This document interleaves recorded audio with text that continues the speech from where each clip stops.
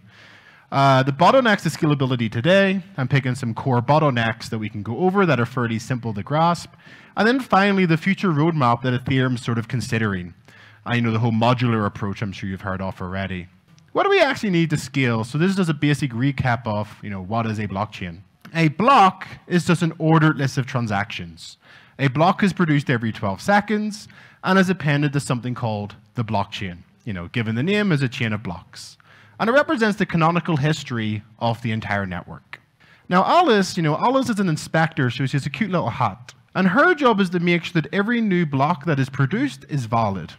And so what she'll do is she'll get a copy of the blockchain, she'll replay and execute every transaction, and eventually she'll compute a copy of Ethereum's database. Okay, so the one thing I want to highlight is we have the blockchain, which is the canonical history of the network and every single transaction that has ever occurred, and we have the database, which is your current account balance, smart contract bytecode, the actual, the program state as well, and they're two very different things. The blockchain's history, the database is up to date and my current balance. It's very important to have that distinction. And of course, the blockchain computes the database.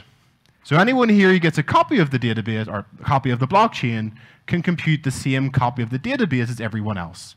So it's widely replicated across the world. And I like to call the blockchain a cryptographic audit trail because it allows us to audit the database in real time. Let's say your bank, you can't audit your bank, can you? But you can audit the blockchain. It's an audit trail. Now, Alice, the inspector, could be any of us. Who's actually running a node here? Is anyone running a node? One guy over there. There you go. We've got some inspectors. That's great. A small sample size, but still great. So the peer-to-peer network, it changes from time to time, but it's normally around like 10,000 computers that are online, fully synchronized with the network, and they're auditing, blocks in real time. Now, the peer-to-peer network is responsible for propagating blocks and transactions. Its only goal is to gossip. If you have a transaction, it goes via the peer-to-peer network and it spreads out to everyone. So a single transaction will reach 10,000 computers, 100,000 computers, and that all has to happen within a few seconds. The same for blocks. On the peer-to-peer network as well are the block proposers. In Ethereum, we call them the validators in the proof-of-stake chain. In Bitcoin, they're the miners. The block proposers are also on the peer-to-peer network. They're listening out for users' transactions and, of course, new blocks. Now, the only thing the block proposers provide is a transaction ordering service. They have absolutely nothing to do with what it means for a transaction to be valid. They just take user transactions, stick them in a block, order them, and then send that out to the world. So as an example, a user sends their transaction, flows across the network, and every block proposer will hear about this in about 2 to 3 seconds. And then a block proposer will produce a block based on the transactions they hear, and every single peer in the network will get this block, validate it, and then update their copy of the database. And that's basically what's happening under the hood. A block is really like a batch update, for a database. You're just doing it every 12 seconds, and you're updating everyone across the world their database. And so what we end up with is this public and global database. Conceptually, it's like a bulletin board. Like everyone here can see the exact same image.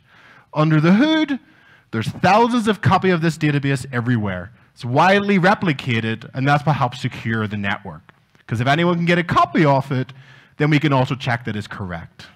So where does scalability come in? Why do we care about scalability? So there's two parties we care about. One are the block proposers. It's really important that block proposers can get the most recent block right away so they can take the block, check it's correct, and then extend the blockchain. The block proposers want to converge. Let me get back to the blockchain. The block proposers want to converge on a single blockchain. So when a new block is produced, they want to take it and then extend it. Block 1, block 2, block 3, block 4. So it's really important they can get the blocks very quickly. At the same time, we have the peer-to-peer network, we have Alice the auditor, and some people in this room. And your job is to hold the block proposers accountable. You want to validate every transaction, and if they try to break the rules, they try to include an invalid transaction, then the peer-to-peer network will reject it. It gets rejected, they don't make any money, they wasted their time, and of course, block proposers will then just not extend it. So there's two parties we care about, block proposers and the verifiers.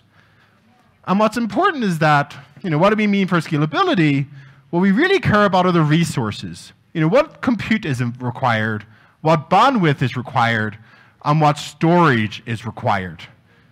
And we have to consider these resources with the goal of decentralization in mind. What are the minimum requirements for someone to run a node, for someone to validate blocks, or even for someone to become a block proposer? Do we have any stakers here, by the way? Any ETH2 stakers? There we go over there. We got a couple of ETH stakers, We got to make sure that the resources are good enough so you can run your staker at home. Hopefully you're running it at home anyway. I don't know how you're doing it. But we care about compute, bandwidth, and storage. Now, if there's one takeaway here, I hope this is the biggest takeaway you take. Scalability cares about resources and the delicate balance between verifiers and proposers. So proposers can make blocks and verifiers can check it in real time. It has absolutely nothing to do with transactions per second. That's more like a byproduct. You can have one transaction that explodes the database, and then no one here could be a verifier. So if you ever hear a blockchain project, which of course you will, you're like, we can do 10,000 TPS, then you can just call their bullshit. Because it's all about resources, and that's the most important thing we have to consider and how we measure scalability. So just to recap the basics there, we have block proposers, transaction ordering service, they propose blocks to the network. We have the peer-to-peer network that has block proposers and verifiers. Anyone here can be a verifier, and your job is to hold the block proposers accountable and make sure that the consensus rules and the network rules are enforced in real time. And finally, scalability has nothing to do with TPS. It's about resources and how, what's the likelihood that someone can participate in the network. So let's have an overview on some of these scalability bottlenecks. Oh, yeah, go ahead. Exactly, yeah.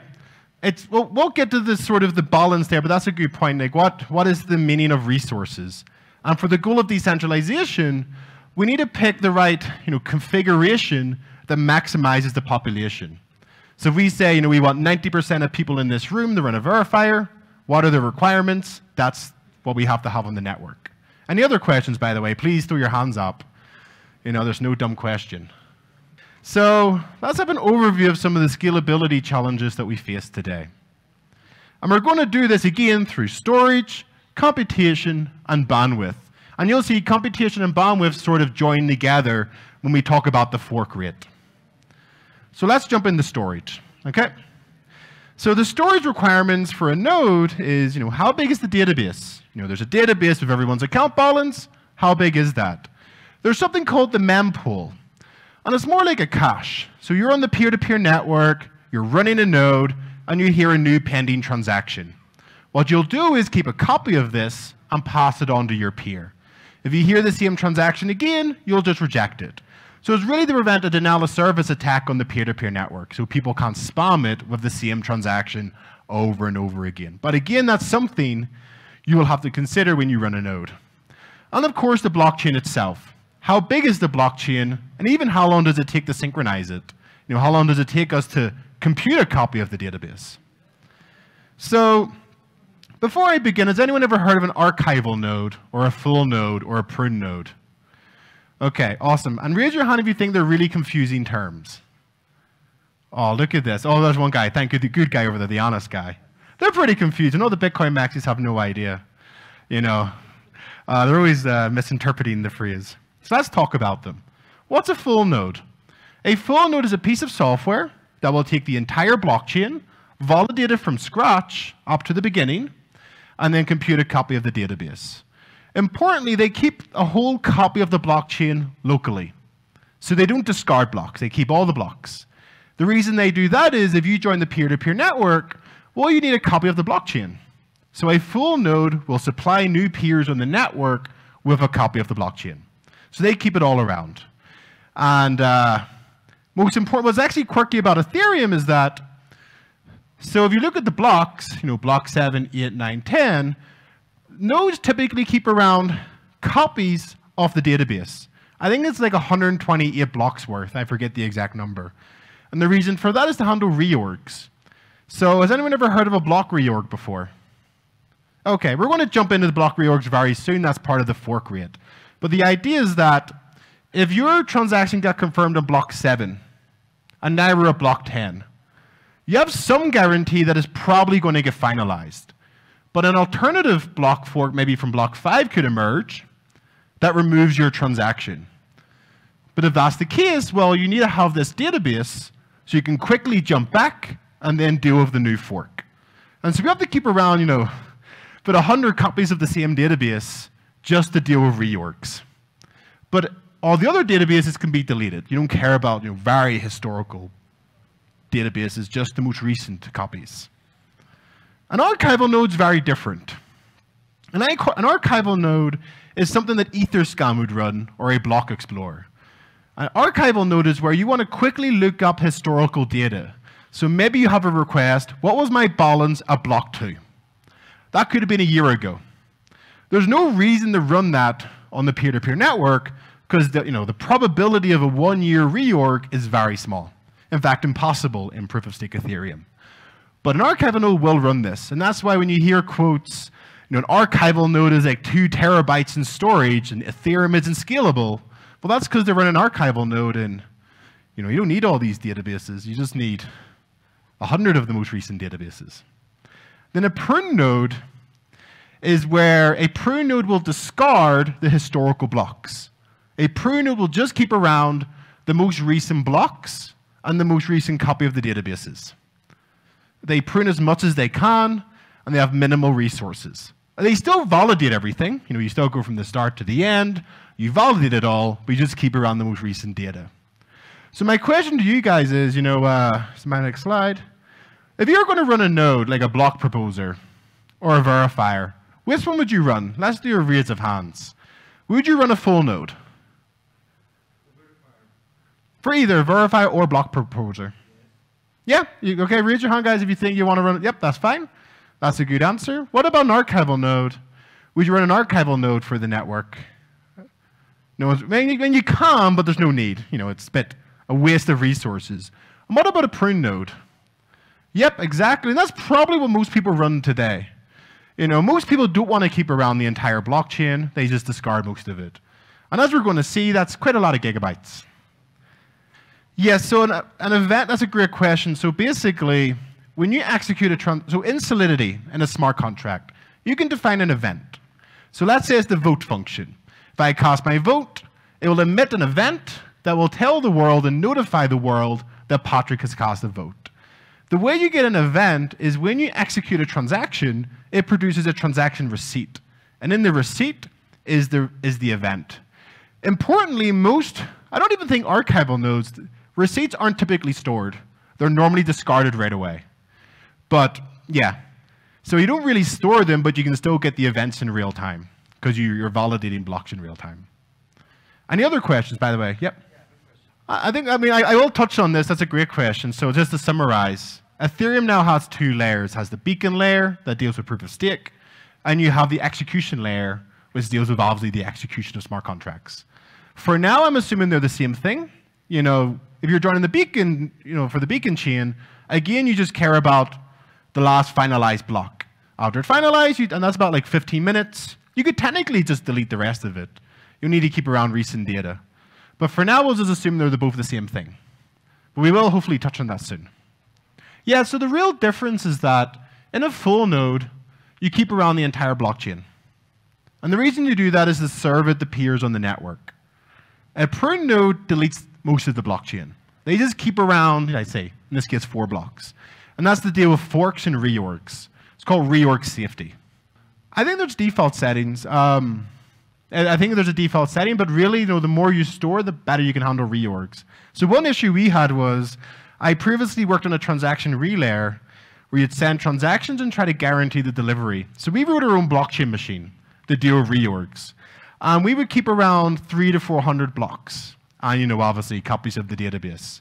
But if you run this in Ropsten was a very adversarial network. And you'd wake up one day and there's a 20,000 block reorg. And the relay would just tip over because it just can't deal with 20,000 block reorgs. So it really comes down to what network are you running and, So another example is Ethereum Classic. Ethereum Classic has had 10,000 block reorgs in the past, which would also make a lot of nodes just collapse over because they're not expecting that huge reorg. Oh, for reorgs, I think, okay, so let me get to the reorg section first. We'll have a picture of it. But yeah, reorgs are less likely to happen in proof of stake, because part of it was part of the puzzle for proof of work. But I will touch on that because there is still a good chance on proof of stake. Yep, exactly. So in proof of stake is optimistically, it should be about 15 minutes. Worst case scenario could be like 3 weeks. Well, maybe we'll chat about that afterwards. It's a great topic. Okay, cool. Any other questions, or are we all satisfied? Cool. I guess your goal is to make sure I don't finish my slides as well. Very likely to happen. Okay, so let's look at what a node would store. So on Bitcoin, this was maybe 4 months ago when I made this, the database was roughly about 5 gigabyte. But if it was an archival node version, it was about 35 gigabyte. On Ethereum, a normal database was about 700 gigabyte. So the database is quite big on Ethereum, according to the stat that I have here. An archival node was 10 terabytes. And that's normally the number you hear thrown around Twitter by all the Bitcoin mexies. But as you know, that's for block explorers. And Aragon got this down to about 1.9 terabytes. I actually forget how, but we'll figure it out. And then what about the blockchain itself? I can just look here. The blockchain, so for Bitcoin, you can see that the blockchain's about 422 gigabytes, which is huge, by the way. But on a prune node, they keep around 7 gigabytes worth of blocks. They discard most of it. On Ethereum, next slide, the blockchain's about 200 gigabytes. So it's actually smaller than Bitcoin, which is surprising actually given, there's blocks every 12 seconds. But that's generally because blocks are smaller on Ethereum than they are on Bitcoin. Because we worry more about gas than we do byte size. Bitcoin's all about 1 megabyte, 2 megabyte blocks, and it's really about the size of the transactions. But here, it's about 200 gigabytes for the blockchain. And overall, including what's in memory and what's on disk, you're probably going to store around 560 gigabytes, give or take. It's around that. Like Klein got me this, by the way. He's really, really thankful for him getting me that picture. And of course, flood protection. How do we deal with denial of service attacks on the network? On Ethereum, it's about, I had a rough estimate, about 100 megabytes you might store in the worst case. So the memory pool has nothing to do with scalability really so far. We're not really hitting any storage problems for dealing with pending transactions on the network. So that's storage. We covered blockchain, the database, and the mempool, and the different types of software that you could run. So what about computation? And so there's this really great blog post that I'm going to run through by James Simlop. He runs this every year. How long does it take to synchronize a node? And he has this pretty beefy machine, has 1 terabyte storage, 32 gigabyte. Let's see how well it works. So on Bitcoin, back in 2011, about November, it took about 400 minutes to synchronize the entire blockchain. That's pretty damn fast. Don't even know how long that is, like 5-6 hours, and you're fully caught up on every transaction that's ever occurred on Bitcoin. Yep. That's a great question. I'm not too sure if this includes bandwidth. I don't know if they already have a copy of the blockchain or if they're requesting that in real time. Because that latency will cause an issue. Well, let's just assume it's for computation for now and we're not worried about latency. Because I'm not actually too sure. I don't think he defines it in the blog. But anyway, it took about 500 minutes or 400 minutes for Bitcoin. What about Ethereum? So his issue was that Ethereum ran out of memory when it was synchronized and it stopped right after 5 days. But that's because he has 1 terabyte storage and he could have more storage to deal with synchronizing. But he would estimate it would take about 10 days. But the important bit here is, what's the bottleneck? Why is it taking 10 days to synchronize Ethereum? And you would think it's execution, but actually it's input and output. It's just reading and writing to the database. Here, according to the stats that he had, you would read 15 terabytes from disk and 12 terabytes back to disk for the first 5 days of the blocks. And there's another 5 days to do, by the way, so that's probably 20, 30 terabytes worth of reading and writing. And why is this? Why are we doing like 15 terabytes of reading from disk for a blockchain that's about 500 gigabytes? Or the database. So the reason is that, oh, actually, just before I get into the reason, I deleted the reason. Oh, I haven't. Okay. It's over there. Obviously, I've messed up my slides. The reason is that in Ethereum, in the block header, there's something called the state root. And this is good for the snapshots. You want to download a copy of the database. You want to make sure this database was correct for this block. And so in the block header, you have a hash of the entire database. You get the entire database, you build your Merkle tree, then you have a hash that represents the entire database. But if you're hashing the database for every single block, that's a lot of reading and writing from the database. And that's why you have those stats. It's also, it's very expensive. So Aragon stopped doing that. So their reading and writing the disk is still about 1 terabyte after 10 days. But actually, no, how fast did they synchronize? They synchronized in 2 days. So just removing that one part of the validation, you see of 8 days worth of time to synchronize. The question is, do you need to do this? Should you have to hash the entire database and store it in a block header? So in Aragon, when you get to the most recent block, you'll download the database from the peer-to-peer network, and you'll check if it's correct. And if it's not correct, then you'll start rolling back until you find the mistake. So it's not an essential check, but it's useful if you want to download snapshots from the network of the actual database itself. But the surprising takeaway here is that execution isn't really the bottleneck. It is expensive. Execution is expensive, but just reading and writing from the database is the current bottleneck for Ethereum. I think it's the first point that you made. It's just the latency from reading and writing from disk. That's why it doesn't work on hard drives. It works on SSDs. That's also a great point. Very good technical point. Yeah. There is work on that called an access list. So in your transaction, if you define an access list, I think I touch upon it later, you can define what storage slots in the database you're accessing. And so if you have 2 transactions that don't access the same part of the database, you could run that in parallel. But right now, access lists aren't heavily used, but they should be because they help with parallel execution. Anyway, just the final joke. I mean, I don't mind Solana, actually. I'm not a hater on Solana, but he just made a joke that some projects just gave up on the fact that people can synchronize the blockchain. I think, actually, this is the internet computer. You have to get special hardware from their own suppliers to run a node on their network. Very permissionless, isn't it? But anyway, that's synchronizing. It's a fun topic to talk about. So what about the fork rate? So let's assume all block proposers are honestly following the protocol. They get a block, they extend it, and they propose a new block. No malicious behavior whatsoever by the block proposers. So the fork rate is the following. So let's say you have block 1 and block 2. Then a magical wild fork appears. You can have block 3A and block 3B proposed by 2 different block proposers. The question is, which one do you extend?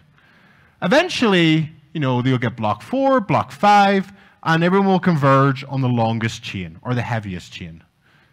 Block 3B becomes a stale block.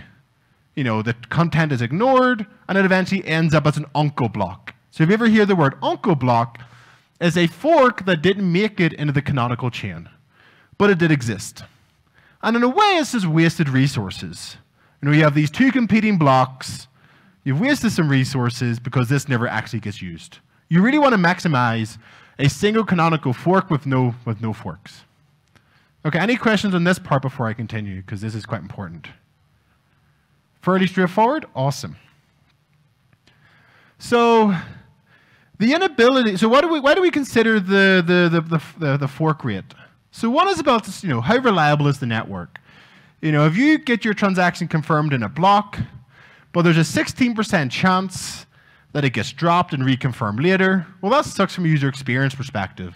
If I only have to wait 2 or 3 confirmations, that's way better than waiting 20 confirmations. And the fork rate is really about how reliable is a confirmation in a block. At the same time, there's a bandwidth and a compute overhead. If I send everyone here a block, I've used your bandwidth. You then validate the block. I wasted your compute. But in the end, the block never gets in the blockchain. So I've just wasted your resource for a block that wasn't actually useful. And so you really want to minimize that fork rate. And there's two aspects that we have to consider. Is one, what's the length of time between blocks? Is it 12 seconds? Is it 10 minutes? And how fast does a block reach another block proposer? Okay, and also, of course, what's the frequency? So this is sort of the big block versus the small block. We're back in the 2015 world with the block size wars. This is actually, I guess Ethereum was born around this time. So if you have a 1 megabyte block every 10 minutes, if you imagine this being the peer-to-peer network and reaching all the peers in the network, then a 1 megabyte block should fly across. Everyone gets this within a second. Not much issue. If you have a 1 gigabyte block, every 30 seconds, well, maybe 1 gigabyte takes a long time to get across the network. And then you may have a competing block at the same time. Then you have another competing block, and you just have lots of forks. And then you've wasted time because there's 3 competitive blocks, and of course, it's just a waste of bandwidth and compute. And so these are two extremes. We have a 2 megabyte block every. Oh yeah, I'm writing there, if you have a block that's greater than 2 megabytes, but less than 1 minute, you increase the fork rate. Smaller blocks, longer interval, smaller fork rate. So there's a good way to get, a good feel of the numbers here. So there was a study back in 2016 for Bitcoin, and I would love it to be repeated for Ethereum because it's very useful for proof of stake, and just one point is, on Bitcoin, we only consider megabytes, the size of the block. On Ethereum, we consider gas. Because gas takes into account bandwidth, storage, and compute. 30 million gas is the maximum size of a block. And it tries to take into account all the resources that are required. And actually, there's a Zcash article there, because right now Zcash is being spammed. It's costing $10 a day, and they're growing the database by like a gigabyte per day or something. It's very cheap to attack the network. So on Ethereum, blocks are around 120 kilobytes. They're 30 million gas, and they occur every 12 seconds roughly. Even proof of stake and proof of work. That was for the proof of work chain. And Bitcoin's, 1 to 2 megabyte every 10 minutes. So on Ethereum and proof of work Ethereum, the fork rate was around 5 to 6% at any time. So that means 5% of all blocks were wasted resources. And that's just because of the nature of proof of work. Where today with proof of stake, it's less than 1%. And one thing to highlight is that on proof of stake Ethereum, the block proposer has to send the block within 4 seconds. Then the validators in that committee will vote on that block. If it takes longer for a block, if it takes longer than 4 seconds for a block proposer to get their block across the room, you'll end up with a fork. Because the committee will vote on the parent block and not the current block. And so you can see right now there's very little forks. So clearly, there's a good block size for the proof of stake chain. If the fork rate goes up, then we know stakers are no longer keeping up with the network. And in Bitcoin, I got this picture from February 2022. They happen every 1 to 2 months because it's small blocks every 10 minutes. Very rare to have a fork in Bitcoin. So what's the ideal block size and interval? Again, from 2016 for Bitcoin.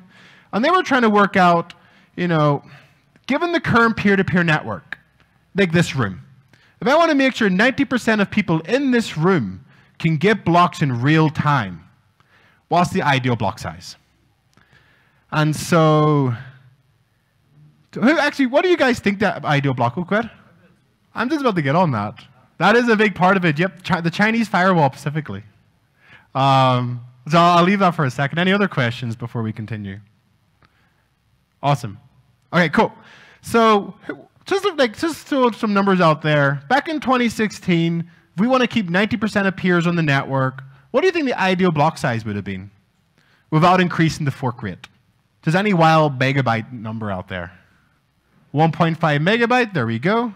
Any other megabytes? 2 megabytes, one more guess, one more guess. Oh, Bitcoin, this is 2016 Bitcoin. 20 megabytes, oh wow, so we found the Bitcoin maxis and the Bitcoin Unlimited, if you know your history. No, that's great though, that's a great guess. So the ideal block, have I deleted the slide? Of course I have. So the ideal block size was actually around 4 megabyte, from what I remember. It was about 4.2 megabyte or something. To keep 90% of peers on the network. And just for that table, So what we're saying there is that that table is really saying, how fast do the top 10% of nodes get the recent block? And then how long does it take for 90% of nodes to also get the same block? So in the first example, for the second one, for a 1 megabyte block, 10% of nodes will get this within 1.5 seconds. And then 90% of nodes will get this in 2.4 minutes. So that's a 2.4 minute difference between the top nodes, or the faster nodes, and the well-connected nodes, and the slowest on the network. So what impact does this have? So that's my little China logo. So as I mentioned, back in 2016, 2017, there were some forks on the network because 70% of miners were in China. 30% were in the rest of the world, which implies the Chinese miners got the blocks faster.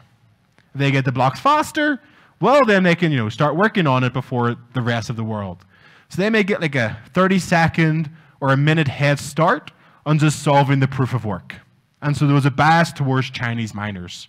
And what actually happened was that you had this private relay network between all the miners. So they just bypassed the peer-to-peer network altogether because of this issue. But basically, block proposers will fall behind if they're the 90% nodes in the network. And for proof of stake, if it takes longer for 4 seconds for you to get the new block, and you vote for the wrong block, or even 12 seconds, you may incur some penalties. So you won't get slashed. It's not like you're going to lose all your money, but you might not get like little rewards, and your yield will go down a bit. So your yield's directly impacted by how well you're connected to the other peers. And obviously, as a verifier, well, if there's blocks every 12 seconds, but I'm getting the block after 2 minutes, well, I just fall behind eventually, and I just can't keep up with the network. I can't get up-to-date copy of the database. I just fall behind, and I'm not useful anymore. So typically, when we think about the size of blocks, we normally assume that the block proposers are very powerful. They should be able to quickly get blocks, execute them, and send them out within 2 to 3 seconds. We assume verifiers are weak. So verifiers, maybe it takes them 6 or 7 seconds to get the block. But that's okay, because 12 seconds is the deadline. So we normally assume, different specs for different parties. And I do have it there. There you go. 4 megabytes was what the report recommended on Bitcoin. And you would still have 90% of nodes participate on the network. It's probably much higher now, but that's like 6 years ago. Why is this all important? Why do we care about this aspect of scalability? And it really comes down to, what does it mean to be decentralized? And everyone has different takes on what it means to be decentralized. My take is really, what percentage of the world's population can validate and protect the database in real time? So regardless if you're in, Libya, Australia, China, the US, you should have the right to run the software, get a copy of the database, validate blocks in real time, or participate as a proof of stake, staker validator. It's the same for both because that's what it means to be decentralized. It's a bit like Captain Planet. We put our rings together and we protect the network. So there are the bottlenecks. I've just gone over some bottlenecks that impact the network. There's obviously a lot more, but there's always good not to overwhelm people. So let's summarize this. Storage. The storage bottleneck is really how big is the database, how big is the blockchain, and realistically, who can my hardware deal with that, the size of that database? As we saw with his computer, James Lopp's computer, he couldn't synchronize Go Ethereum because he ran out of space. So clearly his computer could not participate on the peer-to-peer network. So we have to consider storage and how big this database gets. 2 is compute. How long does it take me to get a copy of the database and be convinced it is indeed the one true database that we all have? And right now, well, proof of work at least, you're supposed to objectively validate from the beginning to the very end. And then bandwidth. How long does it take for blocks to get across the network? And can we fall behind because we just can't get the blocks in time? What's the latency issues around that? And the most important bit is, and this is why I don't like transaction throughput as a metric, if you just blow up the TPS, the tip of the chain can become unstable because there's too many forks, and then it's also difficult for us to keep up. So I think I remember hearing a stat for Polygon, so the proof of stake Polygon, an archival node was growing 2 megabytes every second.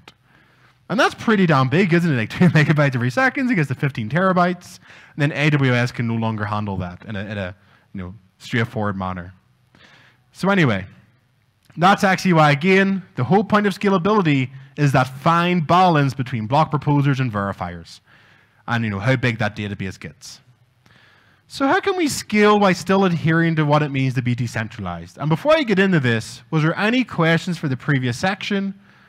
Remember, there's no stupid question. So the Uncle blocks, so the entire block is the block header and the block content. The block content are the transactions. That gets thrown away. All we keep around is the block header, and it'll be included in a future block. So if block 1's the block if block 1 was the Uncle block, then maybe the header gets included in block 5. So we're still aware that it exists. Yeah, that'll be an Uncle block. So an Uncle block has no impact on the database. We just acknowledge it to say that it existed. And then you reward the block proposer for doing their job. Oh, definitely. I hope I alluded upon, I think I've got that on my slide, but what he's saying is that one of the ways we're going to solve these issues are zero-knowledge proofs. So zero-knowledge proof is really useful. It allows me to do a lot of the hard work to say, let's just say I want to prove a transaction is valid.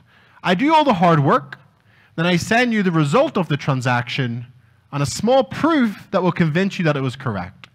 So that way you don't have to natively replay the transactions yourself. I give you the result plus a proof and you're convinced it's fine.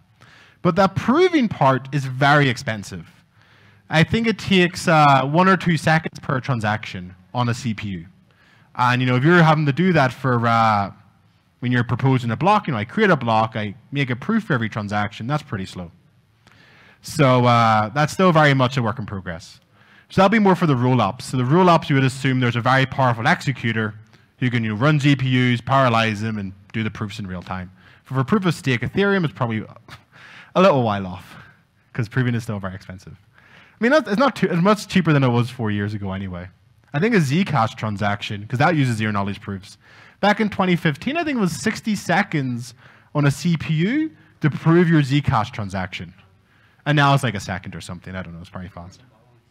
I think it's like, so he's also saying about the byte size. So I think that's more of a problem for Stark. So Starks will grow based on how much you're proving, whereas Snark is constant size. They're fairly, I forget the byte size, but they're fairly small. But that's a Starkware issue. Yeah, I think it proves costs like 5 million gas in Ethereum to verify just for the proof, because they're very big. But anyway, any other questions, guys, before I continue? Awesome, cool. Okay, so how are we going to solve these scalability issues? So just a reminder, when we consider scalability for the block proposer, we want to reduce the fork rate. We want to make sure no one is wasting their resources when they propose a block. And on the verifier side, we want to maximize the population of who can validate blocks in real time. So reduce the resource requirements to run a node. That's basically what we're trying to achieve. Now, over the years, since 2015 up to about 2020 and today, there's been lots of crazy wizardry tricks from basic engineering principles on the, to make it easier to run a node. So one is, you can compress data before you send it across the wire. So on Bitcoin, we call that a compact block. I give you a block, but actually I don't give you the transactions. I give you the block, like the transaction hash. And then you've already got the transaction in your mempool, so you can quickly reconstruct the block yourself. So you reduce the data you're sending across the wire. Very simple engineering. You have private relay networks. So in Bitcoin, all the miners had a private network that only they could connect to and propagate blocks. So you bypass the peer-to-peer network completely. Is that ideal for a censorship-resistant currency? It's a different question. You could do parallel execution. We had a question down there before. Maybe if you access lists, I know 2 transactions don't conflict. Execute them in parallel. We speed up our ability to validate transactions in real time. And there's also set reconciliation. That's also compact blocks. But the issue is that in all of these engineering approaches, we're making it easier to do the job. But they still have to do it. So now a lot of the scalability research is thinking, do they need to do it? Could we take that responsibility away from the peer-to-peer network and give it to an external provider who could do it in their behalf? So the peer-to-peer network does the absolute minimum. So what's the goal? So it should look like this. To protect decentralization, We work out what is the absolute minimum the peer-to-peer network has to do, and what can we offload to services, providers, businesses. I always make the joke Infura could do this. You know, what could you pass off to Infura to protect the peer-to-peer network? And so, who's heard of this idea, like the monolithic blockchain and the, I guess, modular blockchain, but this says microservices? Who's heard of that idea before, the monolithic blockchain? Okay, but less people than I expected, actually. That's great. So I stole this actually from a normal Web 2 company because it isn't a new idea. You know, you build this big monolithic code base. It's difficult to maintain, difficult to upgrade, and what you really want to do is take out the little components and maintain them individually, and hopefully delete them as well. So that's what Ethereum has been struggling with. For the past 6 years, we had this monolithic blockchain where it's trying to do everything at once. And now what we're trying to do is define each of the microservices or the modular components, and then, of course, solve each problem individually. So let's go through how we're doing this. So first we have compute. Compute was one of the resources that we cared about. You know, how long does it take to execute a block? What if you could have a dedicated execution layer? So there's an execution layer that's doing most of the work, and Ethereum doesn't really care about that. All Ethereum cares about is the result of that execution. If Ethereum doesn't have to do the execution, well, it's way easier to run a node if you don't have to execute anything. You know, you pass it off to someone else. The other one was bandwidth. So right now, we have to propagate all the transactions and blocks across the network. You know, what if you could have a dedicated data availability layer where you don't even care about the transaction content? It's like a blob of data. As long as there's a blob of data, you know, you get the blob of data, then you can throw it away eventually. You know, could we have a dedicated layer just for data? And Ethereum doesn't necessarily care about that either. And finally, storage. What if a node, you know, didn't have to have a database? Could you run a node and just delete the entire database and not care about it? But the database is stored somewhere else. So if you want to transact, you talk to the provider, you get the database content, and then you send it off to the peer-to-peer network. You know, could we build a settlement layer, in a sense, where all it does is minimal computation, maybe stores account balances, but otherwise it minimizes what it has to store because you push that problem off somewhere else. That's the idea behind the modular blockchain. And it looks like a simple renaming. You know, I could be a marketing person being like, well, we're going to solve compute with an execution layer. You know, I just rename it. But actually, if you define, like, you know, if you make this dedicated layer in action, then you can think, how do I solve this problem? So we are renaming the resource in a way, but in a way where it makes more sense on how to solve it. So what this actually leads to is the roll-up-centric roadmap for Ethereum. Has anyone heard of this, the roll-up-centric roadmap? Okay, great. About 5 or 6 people.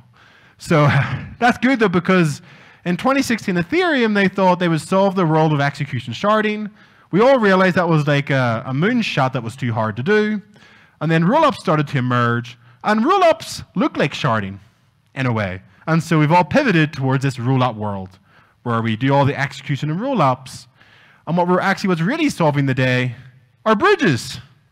You know, this is how we've scaled cryptocurrencies for the past 10 years. So raise your hand if you've ever used like Coinbase, Binance, or Bitstamp, or whatever. There you go. Don't worry, I'm not the SEC. I'm not here to dox you. You know, but, you know, realistically speaking, in a way, cryptocurrency exchanges are like sharding. You know, you deposit your funds in the Coinbase, you go in the Coinbase execution layer, you transact as much as you want there, and then you bring the funds back. And you're using Ethereum as a settlement layer, you know, to get your funds on and off Coinbase. But otherwise, Coinbase is where the execution happens. The issue is that, oh, I've already got the question, but the issue is that if you move all your computation to Coinbase, Kraken, and Binance, well, it sucks a bit, doesn't it? It's fully custodial. You have to deal with their customer support if you get locked out. There's a private database. We have no idea of the, of the assets cover the liabilities. We have no proof of reserves. We have to blindly trust this execution layer. We can't audit it in any way. And we can do better than this. And that's the goal of this roll-up-centric roadmap. The goal is to build a bridge that connects to another blockchain system, this off-chain system that you can check in real time. And the bridge will hold your assets, You can mint it on this other system, transact there as much as you want, and then bring your funds back to Ethereum. You burn it on this chain and bring it back to Ethereum. So really, bridging is at the heart of how we scale Ethereum. If we can build good bridges and move the computation elsewhere, we solve a big part of the scalability problem. And Ethereum then becomes a settlement layer that does minimal computation for the bridging, and of course, recording everyone's account balances. So really, it's how it's going to deal with bridging in the future. Okay, so just to summarize, what he means is that when you put the funds in the bridge, you go to this other network. There's gas fees here as well, and then there's also bridging it back that causes funds, or causes. Yeah, so I think Ethereum should be the most expensive chain, so that'll always be expensive. So ideally, most users, I'll just finish this one. Most users should not have to interact with Ethereum. They just live in these other layers and quickly transfer their funds. And because they're the execution layer, we can assume that they have, like Starknet, for example, they can aggregate lots of transactions and aggregate the cost for everyone. So there's still a cost, but hopefully it'll be a lot less than Ethereum. That's the goal. Go ahead.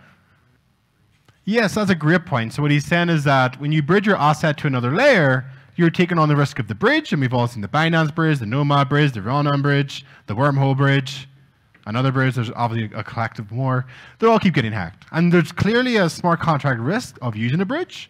And then depending on how you've designed your bridge, you may also have risk on the off-chain system as well. So that's why the rollups, what they're trying to build, I'll just jump to that now. Oh, actually, let me finish this bit. So the rollups are trying to build a bridge where you don't have to trust the off-chain system at all. So really, if the bridge is, bug-free, then you should not have to trust the off-chain system at all. So that's the long-term goal. But right now, a lot of the bridges are there's a lot of trust on a lot of the bridges. But anyway, so let's go to the settlement layer. Ethereum is a set of funds. And the execution layer are on these off-chain systems that offer a seamless user experience. And the point here is that the off-chain database and the execution layer records the liabilities, and the bridge records the assets. And the bridge is here just to make sure the assets cover the liabilities and protects the user on the off-chain system. And how does the bridge protect the assets? This is sort of the rollup talk where you talk about a validating bridge and how the bridge is designed to protect the funds. For now, we can just talk about, how do we guarantee all the updates to the database are valid? The bridge should get an update from the off-chain system. Then the bridge has to be convinced that this update is valid and correct. And if it's correct, then it will accept that that's the new state of the database. The bridge will always check, is every update to this off-chain system valid? Yes, it is. The funds are safe. And the other one is, this is sort of the fraud proofs versus the optimistic rollups. The next one's the data availability problem, and this is really what I want to talk about. So, if you're on an off-chain system, okay, and all my funds are locked on, Arbitrum, what that assumes is that there's one honest party in this room who can come online, get a copy of the database, and guarantee that all our transactions are eventually executed, and we can withdraw our funds from the system, if that system is malicious. And this comes down to data. And there's three things to consider, Why does the data need to be publicly available? What data needs to be publicly available? And how do we guarantee it is publicly available? So for these bridges, what you're assuming is that there's one honest party who can get the data, recompute the off-chain database, execute the transactions, propose an update to the bridge, and let you get your funds out of the bridge. Now, this is very different to Ethereum. As we've just said for about the past 40 minutes, there's this trade-off between block proposers and verifiers and the resource constraints. Here we just have to assume there's one honest party. There's one honest party out there with enough resources to get a copy of the database and execute the transactions. And anyone in this room, ideally, could be that honest party.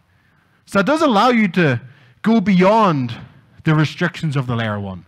You could have this big beefy machine, I don't want to say supercomputer, but you have a beefy machine on this network that can reduce the fees for everyone. Because now the main fee on a rollup is not execution, the main fee is the data that you post to Ethereum. That's the biggest cost now for using rollups. The type of data that you would post would be the transaction history, so you would send the bridge all the transactions, or maybe just an update to the database, what is the state diff between the two databases. How do we make this available? Just to skip over this a bit, There was a challenge process for Plasma. It sort of failed. Any trust like Arbitrum Nitro or Starknet, their data availability committee, they have a committee that guarantees the data is available and not one honest party can get the database. Or a rollup where you take all the data and you post it to Ethereum. And that's the next part. So now we have the settlement layer, which is Ethereum. We have the execution layer that's doing all the hard work. The guarantee that one honest party can get that database, all the data is being posted to Ethereum. And so Ethereum also becomes this data availability layer. The guarantee that one honest party can get the database for the off-chain system. So the long-term scalability goal for Ethereum is to make this data as cheap as possible. If you can make data or bandwidth cheap, then you can have rollups that are humongous in dealing with, crazy amount of transactions. This is the dank sharding. This is EIP 4844. And this is sort of what they're going towards in the next few releases of Ethereum. Their goal is to make data cheap, so rollups are viable. And so if this is the case, then we push all the hard work off to the execution layer, and to protect decentralization, we just care about data, and we just care about settlement. Okay, that is what we mean by protecting decentralization. Can you get the data across the network as fast as possible? And now there's also, different networks emerging, because now that we've separated our concerns, maybe you have a dedicated data availability layer like Celestia, Polygon Oval, or Ethereum itself with dank sharding. I have a minimum of Ethereum actually, I don't know. We have the settlement layer here, which is Ethereum, because they're doing the rollups. Then all these different execution layers are emerging. They're all solving different parts of that puzzle of how we scale Ethereum. And so just to summarize, oh, sorry, I'll put that back up. I see someone taking a photo. Cheers. So just to summarize, because I know that's a lot to take in, by the way. As I mentioned, we start off easy, and then we get very, very hard. Just to summarize, we allocate a resource of purpose, data, settlement, execution. Now we're solving each of these puzzles individually. Scalability is really by bridging. Bridging is how we'll scale Ethereum, because we'll move the assets, but we'll move the assets to another network and transact there. Bridges are, give or take, very insecure, but we're working towards building a secure version of bridges. And of course, data availability is really the big bottleneck now for how we're struggling with Ethereum. And just to finish up, because I've got 1 minute left, I just wanted to add this last part. Oh, go ahead. So the bridge should be able to independently check everything itself. So when you give me an update, if I'm the bridge, you give me the update, and I should be able to check this is a valid update. So either you give me a zero knowledge proof, so there's a mathematical guarantee, or I rely on a fraud proof, where I get the update, and there's like a 1 week window for anyone to convince me that it's incorrect. So the bridge has to be convinced. Cool. Awesome. So maybe I'll just finish here. I think this is a great talk. I didn't finish the slides, but that's awesome because we had a lot of great content. So I'll leave it here and I'll let the next speaker come up because I think he's hanging down there somewhere. So thank you guys. GG. Awesome.